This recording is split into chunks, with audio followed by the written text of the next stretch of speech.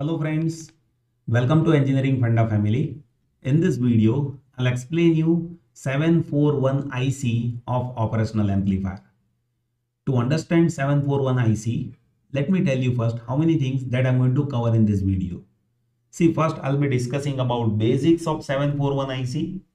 After that, I'll explain you meaning of 741 IC. After that, I'll explain you pin diagram of 741 IC. After that, I'll explain you two essential terminals, terminal 1 and terminal 5, that we use it for offset null. After that, I'll explain you general specifications of 741 IC, and at last, I'll discuss about applications of 741 IC. So let us begin this video with first agenda, that is basics of 741 IC. See, 741 IC, that is IC of General Purpose Operational Amplifier. With this IC, we will be having 8 terminals, and inside single IC, we will be having one operational amplifier. This IC 741 that we widely used in electronic devices and in analog circuits. We use this IC in linear integrated circuit as well, right? So this IC 741 that is broadly used in electronics. Let us try to understand first what is the meaning of 741. See, as I have told you, with given IC we have total 8 terminals. Out of 8 terminals, functional terminals are 7. Out of 8 terminals, 4 terminals are input terminals, and out of 8 terminals, one terminal that is output terminal. So based on that, number is 741. 7 functional terminals, 4 input terminals, and 1 output terminal. That is how number is there, 741. Now let me explain you first how those 8 terminals are there. So first of all, you need to understand how to count numbers. So here you will have to keep notch, and after that you will have to start numbering from here onwards, 1, 2, 3, 4, 5, 6, 7, 8. Now this IC is having 8 terminals that you can observe, out of which 4 terminals are input terminal. You can observe here by this blue color, we have input terminals. See, here we have op-amp. So with op-amp, we have two inputs, inverting input and non-inverting input. This input of offset null with 1 and 5, that is there to nullify the offset. So 1 and 5, those are offset null inputs that we use it to nullify offset voltage. That even I'll explain you how to have nullification of offset voltage. First of all, understand this. We have total 4 inputs. We have one output, and this terminal 4 and 7 that we use it for power supply. With terminal 4, we give negative power supply. With terminal 7, we give positive power supply. And terminal 8, that is unused, or you can say it is not connected. So out of 8 terminals, we use 7 terminals. 4 terminals are input. 1 terminal is output. Now, what is my output over here? If I say with this operational amplifier, let us say differential gain is AD. Then my output will be differential gain AD into inputs. Now here, if I say with non-inverting terminal, input is V1, and with inverting terminal, input is V2, then output is this V1 minus V2 into differential gain, right? That is how output will come. If I say this V1 and V2 both are 0, then ideally output should be 0 over here, right? And here this differential gain that is happening based on this power supply. So your output cannot exceed beyond this power supply. So here positive power supply is V plus, negative power supply is V minus. So your total output that cannot go beyond power supply, right? As I have told you, if you give V1 and V2 0, then output should be 0. right? But practically there is some output that is happening because of imperfection of fabrication of IC. That is referred as output offset voltage. Output offset voltage is what?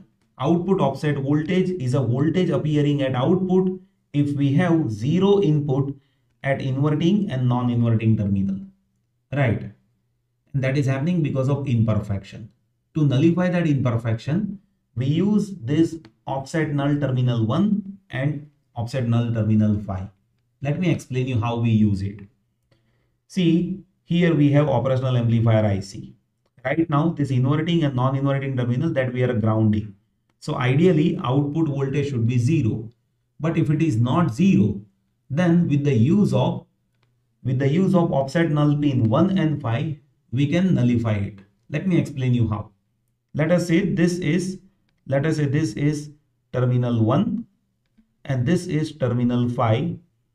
In between terminal 1 and 5, we will be going to connect rheostat. Rheostat means variable resistor, right?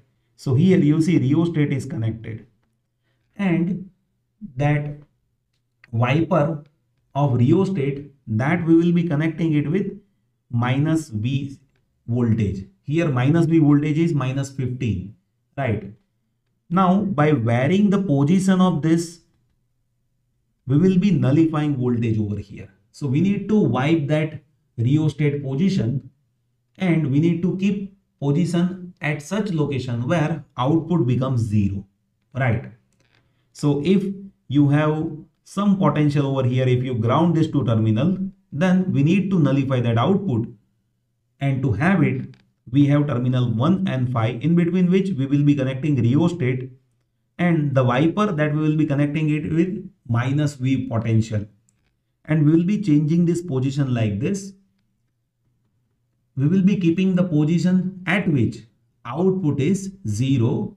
That is how we will be using terminal 1 and 5, right? Now let us try to understand what are the general specification of this IC 741. See, here we will be using power supply, that is V plus and V minus, that I have told, right? Usually you will be observing that power supply should be having minimum voltage of 5 and you can withstand up to plus 18 voltage. Usually this type of specifications will be available to you. Still you will have to see the data sheet of your IC, right? Input impedance of 741 IC, that is very high. It is approximately around 2 mega ohm with majority of op-amps IC. Output resistance will be low, that is around 75 ohm. Voltage gain, that is also very high. Differential voltage gain of operational amplifier is very high. Why? The reason is first two stages are differential amplifier stages. So here we are multiplying gain, right? Based on that, you can observe we have huge gain. I have written that is 2 lakh over here, but with some ICs you can have even 1 million of gain, 10 to the power 6 of gain, right? What it means? It means if you have 2 lakh gain, then with 1 millivoltage of input, you can have 200 voltage of output. That is how gain is there, right? See, maximum output current, that could be around 20 milliampere. Input offset voltage, that also ranges in between 2 millivoltage to 6 millivoltage. See, input offset voltage, that should be 0 ideally, but practically it is there with IC, right? That's why terminal 1 and 5, that is given to nullify offset.